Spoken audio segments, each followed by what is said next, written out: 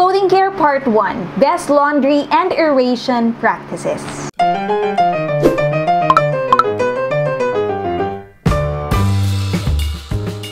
Hi everybody, it's Ingrid. Welcome to my little space here in YouTube. I'm an image consultant from the Philippines and I usually cover image management and style tips, communication, public speaking, and practical living. Today's topic is something I'm excited to present to you because it's a fusion of practical living and image management. Who among you here love to take care of your clothes? Raise your hands, leave it in the comment section as you're watching. Clothes are part of our nonverbal communication. They're part of our identity or personal brand, and so we take extra care in selecting which clothes properly express and communicate who we are. When we keep that in mind, when we know that clothes are an extension of our personality, di ba we want to take care of it? Now, this doesn't mean that you encase your clothes only in specialized air-conditioned and vacuum-sealed rooms. I mean, that would be nice, but I'd say it's a luxury. The kind of environment we put our clothes in also matters in terms of longevity. The very basic would be, number 1, aeration, meaning there has to be air circulation because you wouldn't want mold growing on your clothes. I mean, take it from me. I've experienced battling molds on clothes. Aside from the fact that they can trigger allergies, some molds also have pigments that stain your clothes, and that's quite tough to remove. On that note, the place also has to be dry, not damp, because a damp environment is not a very good place for clothes to be in, and it could be an environment where bacteria can multiply.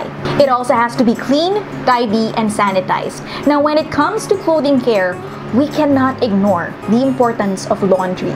I love doing the laundry. I'm a certified lavender or lavandera, however you want to put it. If it's a chore you don't adore, think of it this way. If you take a bath to care for yourself, remove dirt, grime, and germs on your body, think of doing the laundry as giving your clothes a bath. Since we wear our clothes, we sweat in them. They also get exposed to elements, to dirt, dust, grime, pollution, stains, as well as, of course, bacteria and viruses. You don't want all of that staying or residing in your precious clothes, so syempre you have to wash them, right? Use detergent for general cleaning and sanitation. So rinse off the detergent, and then of course, my most favorite part is fabric conditioner. I enjoy fabric conditioner.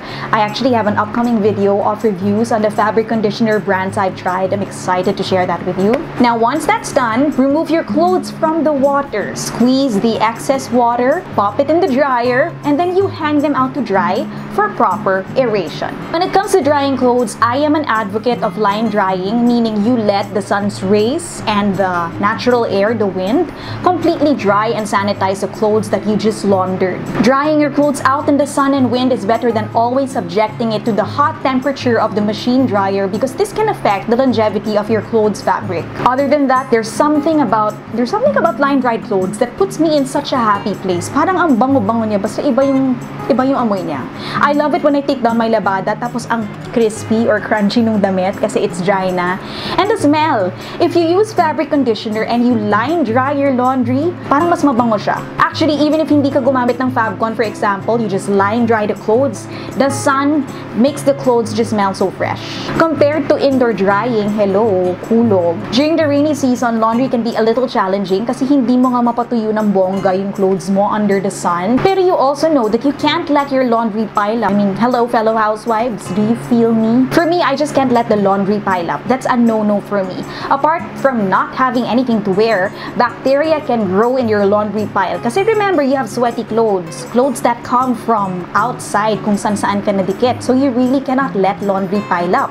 You have to give your clothes a bath. For rainy days when line drying clothes can be very challenging because of the back-to-back rains, you can use your dryer's heat setting kasi nga wala hindi mo malaline dry pagka umuulan. So this is a good time when you can actually put your dryer's heat setting to good use.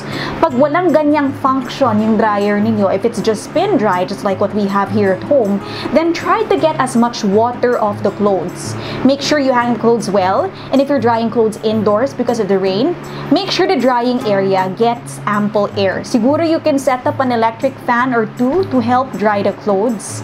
Pero ang masasabi ko lang talaga, iba pagka natuyo talaga yung clothes sa labas, pagka naarawan siya. I'm sure you've also heard of the terms iwas kulob or anti-kulob on some detergent and fabric conditioner products. I've tested some of them during the rainy season to really see if they deliver. Here's an update on the laundry situation. As I told you over the weekend, talaga nag-indoor drying kami. We were forced to do it because nga umuulan. So now, we're gonna do the smell test of these clothes. Some disappointed me because they still smell nasty. Okay, amuyin na natin. Bonk. Not very happy with the smell. There are hints of the conditioner, but I'll compile the videos I took and share it here soon. One thing's for sure, line-dried clothes are really different from when you just dry your clothes indoors. So there you have it. We've covered washing, giving the clothes a bath, soaking in pleasant-smelling fabric conditioner, and drying the clothes. Okay, sana kung lahat ng clothes natin wash and wear, but there's also that reality that we have to iron, fold, and hang.